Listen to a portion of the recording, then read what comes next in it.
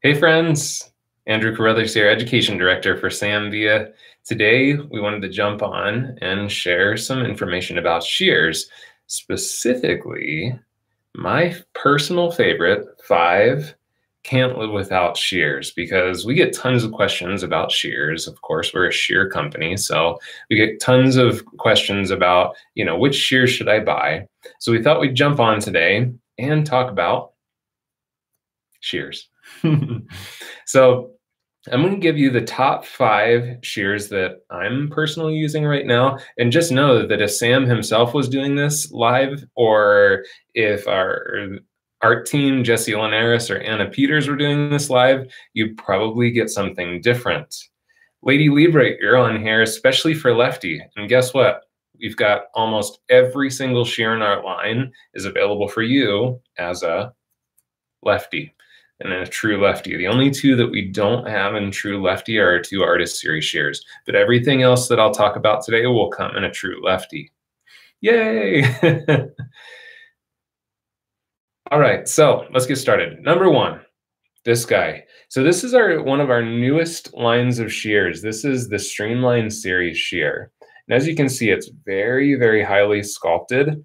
And we did that for a couple of reasons. We wanted to be incredibly ergonomic and incredibly comfortable for you to use, but also we sculpted out the blades. You can see all of this material that's removed there. We wanted this to be actually our lightest set of shears, so we were able to remove some material in places that didn't compromise the strength of the blades.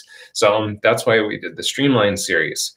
I've been super in love with this 6 3/4 inch because we've been doing so much super textured hair right now, really a lot of movement in hair. And to do that, we have to have a blade that we can actually get in there and create that texture. So that 6 3/4 inch shear gives me the range, especially if we're point cutting, to get super, super deep into the hair as we cut. I probably would have put this guy, which is our 7-inch Signature Series shear. I probably would have put that at number 1 even as recently as maybe 2 months ago, but I haven't been doing as much big compressed sections. Sam and Jesse and I, we've been doing a lot more individual section type cutting. For a long time, we were taking incredibly large sections and compressing them together and blasting through them, where this year really excelled at that. But now that I kind of don't need the power of that 7-inch dry cutting shear, I've been personally really enjoying the Streamline. You can also see between the Streamline, this is the Streamline here, and the Signature, the handle on the Streamline is a little bit smaller and a little more sculpted. And I really, really like how this handle feels in my hands. Again, if Jesse was here, it would probably be this year. And actually, I would think Sam too, if they were giving you their number 1, it would probably be this. Sam would probably be choosing the solid thumb, I would think. And then Jesse would choose this shear with the swivel thumb. I think those probably would be their number 1 shears. So a little different. Hi, Mahai and Vera. Nice to have you on here. Hi, hairdresser brother from Haircutting Style. Love that. Hi, Jade. How are you? Oh, nice. We're getting lots of people jumping on. Very cool. This is actually our first YouTube live. We usually go live on Facebook, so we wanted to try YouTube today. Hi, Roberto and Acacia, maybe? So, yeah, number 1 right now is that 6 3/4 inch Streamline series shear. By the way, I'm partially doing this today just because today is the last day of our Christmas in July sale. You guys, you can get 40% off any of our shears through the website through the end of today. Today's the last day for it. So if you're looking for shears, this would be an incredibly good time to purchase. So that's number 1. Let's hit number 2. Number 2 spot will probably always be this shear, because to me, this is like just the essential shear that you have to have from Zambia. This is the Signature Series Reversible Blending Shear. This is a super unique blending shear. So if you look at this blending shear, you're going to notice that the tooth spacing is pretty tight together. compared to other blending shears, but each individual tooth is very, very small. So what this shear does is when you close the shear, it actually removes quite a bit of hair, but it's taking little tiny pieces, not big chunks. So even though it can be quite aggressive, I mean, you can really take some hair away with this shear. It leaves an incredibly soft edge. So the reason that we tend to love this shear and use the crap out of it is simply because we can use it for so many things. We actually use it for cutting hair really often. So we'll use this especially to cut layers. We love this for shear over comb, especially for like my texture of hair, because I don't like my sides to look too kind of shaved or too blunt feeling. So if you do shear over comb with this shear, you can get that really nice lived in, very soft look to it. Roberto, you're from Brazil. Very cool. Hi, Jan. How are you? Narina, thanks for the love. Appreciate that. Thank you, Paul. You guys are all so nice to us. Thank you. So yeah, number 2 spot has to go to the Signature Series. Here's a little hot tip for you with your blending shear. So like I said, this is a pretty aggressive blending shear. It takes a lot of hair away with each cut. So sometimes you don't want to take that much hair away. Here's what you can do, and you can do this with any blending shear you have.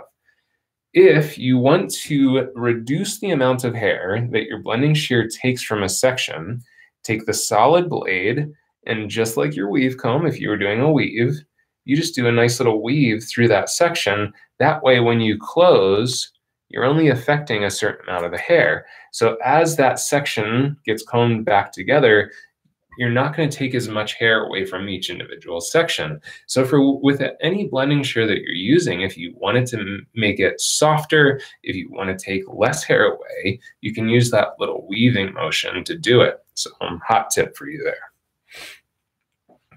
Okay, next shear, number 3. This is also a blending shear. This is our Signature Series, InvisiBlend shear. So what's really unique about this shear is it's the polar opposite of the Signature Series Reversible blending shear. So what's very unique about this shear is the tooth spacing is a little farther apart, but what makes this so soft is this. Don't freak out here. This is actually not a blade, it's a polished surface. And what's cool about that is as you're closing, only the teeth are doing the cutting. So as you close, it allows the hair to slip forward across that polished blade. And so you're only cutting very, very small amounts of hair because it's allowing that hair to push into that next little missing tooth. But also, each tooth as it cuts is not cutting a flat straight line. Because the hair is moving as each tooth cuts, it cuts short to long, short to long, short to long. That's why we call this the InvisiBlend shear, because it creates these really invisible lines. So check this out. Let me move her even closer. And if some of you have seen our YouTube videos, you've probably seen this before. Hi, Muhammad. Thank you for joining us. And Chloe, too. Thank you. Awesome. Love all the education. Very cool. Thanks for joining us. Now, I would not be willing to do this with pretty much any other blending shear. We can get really aggressive in here, even up there in the fringe, and just close. And here's the thing, is by doing that, you can see it doesn't leave a line, and you're going to see about 20 or so hairs fall out. If I did that with the other blending shear, you'd probably see about 100 hairs come out. So what this shear does, so unique, is it takes such small little pieces out that it's incredibly forgiving, but you can be so much more aggressive, especially in these short areas. Because a lot of times we're afraid to take weight out in the fringe or maybe a short neckline because we're worried if we take too many little holes, it'll start to stand up and push out. Here's the thing, is if it's only a few little short hairs with plenty of longer hairs in between, it's not going to take over and start pushing the hair out. You have to remember too that there are already hundreds of thousands of tiny little hairs dispersed through this whole head because of the natural shedding process. As they start to grow back in, of course, they're going to spend time where they're only that long. So It's not so much that you can't be that aggressive and you can't get those short hairs, but if you're going to do it, you just have to be incredibly soft about it so that you don't put chunks in there. And that would be what will influence the hair and make it pop up on you. So why do we make our shears, our blending shears, reversible? Because this is a question we get very often. Number one, you can see by making it reversible, I can choose to have the solid blade on the bottom or solid blade on the top. Here's why this is important. Let's say I'm standing here with my guest. I want to get in here with the fringe, and I take my shear.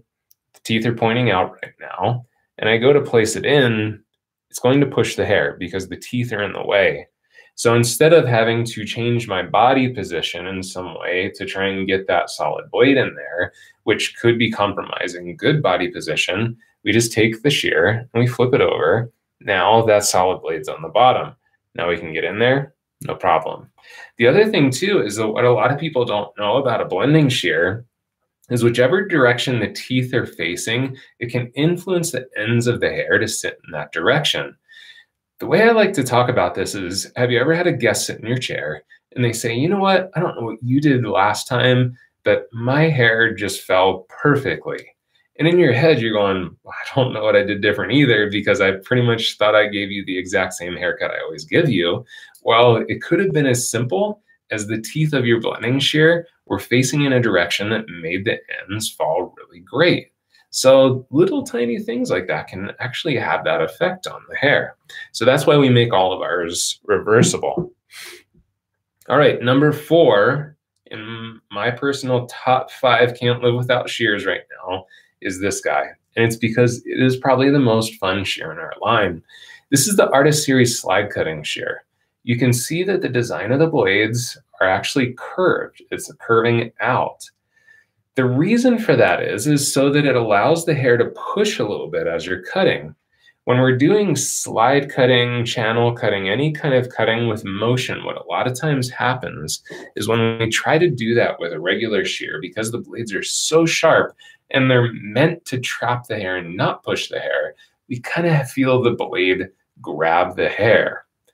This shear was designed specifically for cutting in motion, so that's why that has that curvature.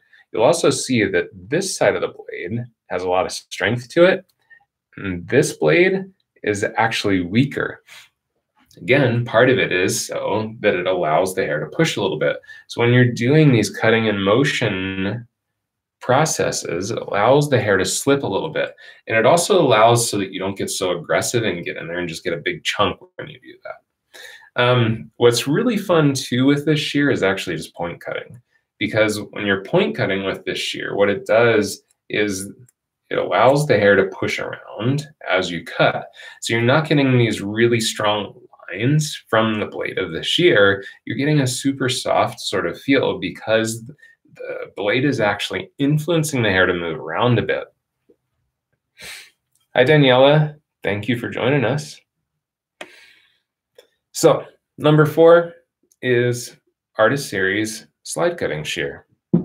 And for those of you just joining us, this is my personal top 5 can't live without shears right now. It changes all the time because of just personal preferences and what we're doing more of, but we're seeing so much texture right now. So a lot of what I'm using right now is shears that are great for producing texture in hair. Long shears, texturizing shears, slide cutting shear. The one exception is going to be this 5th shear. And I'm actually going to show you a total of 6 shears because this is such a tie right now. For me, I always have to have my favorite little shear because for details, for cutting in very small sections, using the big honkin' 6 3/4 inch shear is just a little bit of a waste of energy. So much more efficient to pick up a smaller shear when we're working in those smaller sections and tighter spaces. The 2 shears that are really in a tie for this would be the 5.5 Streamline Series shear and the 6-inch Signature Series Swivel shear. So for smaller shears, this is, again, just please know this is my personal preference. For smaller shears, I really enjoy the swivel. I don't personally love the swivel on the larger shears. It just doesn't feel right in my hand. But again, if Jesse Linares, who's on our art team, was here, that would be his #1 favorite shear, is our big 7-inch swivel shear, because it's so great for him and how it works with his body and with his hands.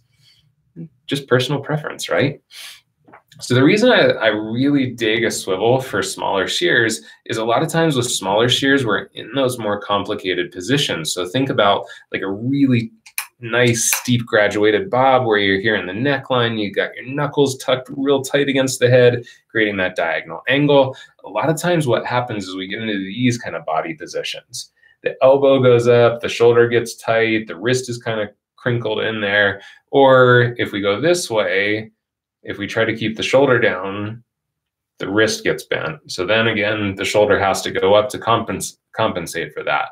So instead of doing all of those acrobatics, if we get the knuckles tucked in there, get that diagonal finger angle, watch. If I keep my thumb planted into that swivel, I can just allow the shear to rotate around. Let me change body position because I think it's easier to see from the opposite side. There's the thumb. I just keep my thumb and everything planted right where it is, and I just allow the shear to rotate in my hand. So look, wrist is still straight, shoulder is still down, but we can still get into those tight little angles because it's a small shear. It's got that swivel to it. Super, super efficient for that. So the tie for that is the Streamline Series 5.5. I'm back to the Streamline series. And again, a lot of it is because of the handle. This is a little harder to show you guys on the video, but if you look, the thumb handle, you can see there's a big cutout right there, and there's a cutout in the front, and then also the finger ring. You can see how kind of polished and sculpted round that is. So the reason we did that is so that you can have similar kind of dexterity that you get from the swivel shear. Because of all the cutout, I can put that shear into many different positions within my hand, but watch the wrist. The wrist isn't changing. So I can cut more backhand, I can cut more forehand, all without changing wrist position. Now, of course, it's a little harder to get all the way down. What you can do if you have a solid thumb shear, that's kind of a cheat because we don't have the swivel, you can take the thumb out and actually slip it in the opposite side. And that gives you sort of that same positioning. I like doing this. Jesse does this a ton when he's cutting inside out to keep the wrist position. I'd imagine that many of you have seen our YouTube stuff, and if you haven't seen Jesse cut yet, please go check out some of his videos. We've posted a lot of Jesse's material recently. He's such an awesome hair cutter, and I think you'll really enjoy it. So this guy is just so lightweight. It's so lean. It's just a killer small shear for, especially when you're trying to do detail cutting, getting into tight little spaces, intricate sections, things like that. Jade, you're asking which one would you recommend for a pixie cut? Kind of depends a bit on what you're looking for as far as texture. If I'm looking for a ton of texture, then I might want to go a little bit larger than the 5.5. I mean, if the hair is this short, it's not like you really need a long blade to get even deep point cutting. So I would probably say like the 5.5 or maybe the 6.25 inch Streamline. You could also look at the 6.25 inch Artist Series shear, which has a kind of similar shape to the Streamline, but even has more upgraded technology behind it.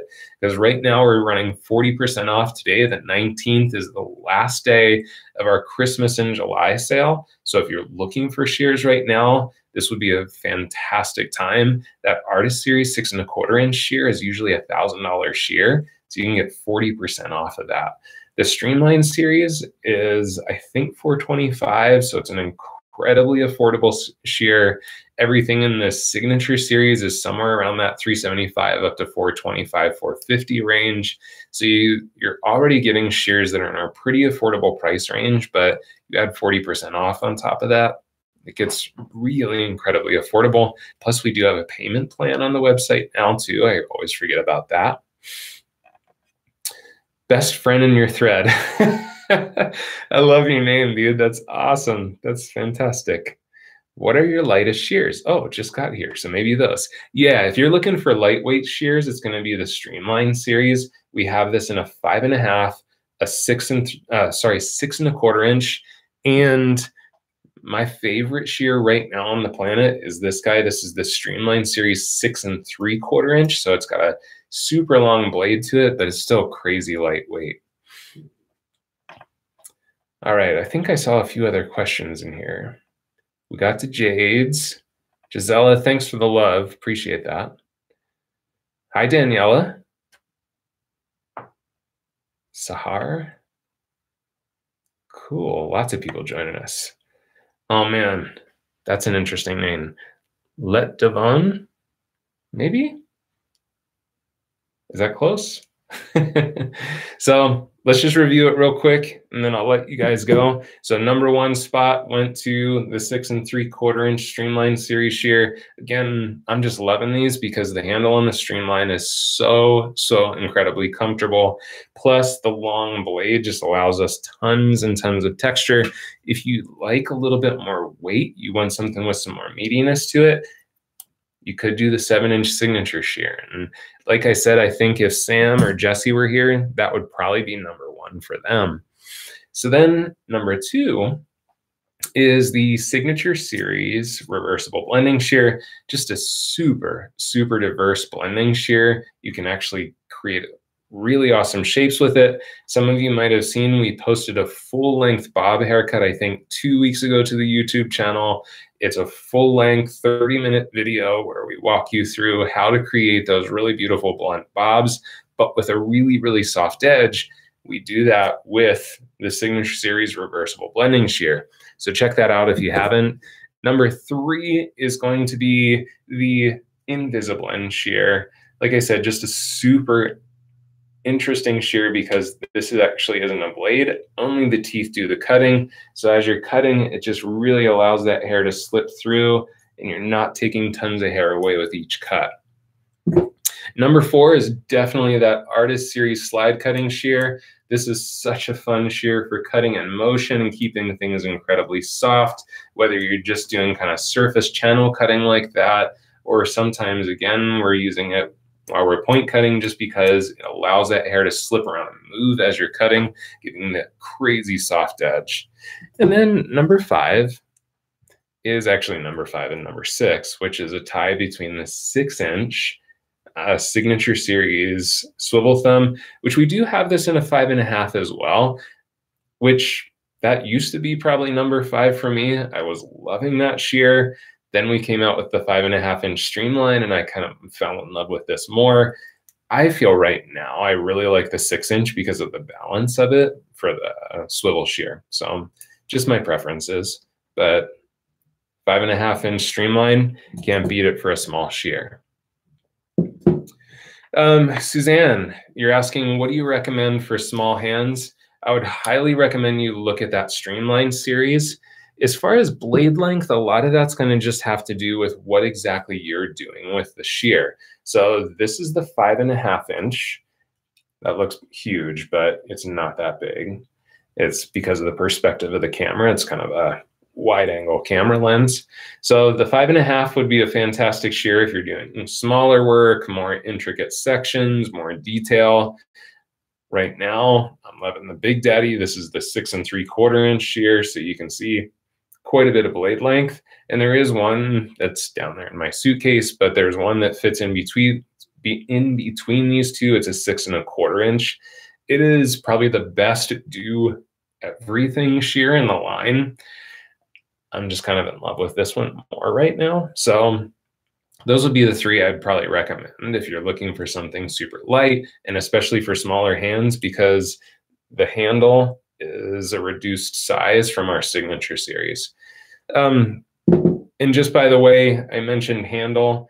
You'll notice all of our cutting shears have this kind of wild looking handle where that thumb is way down here.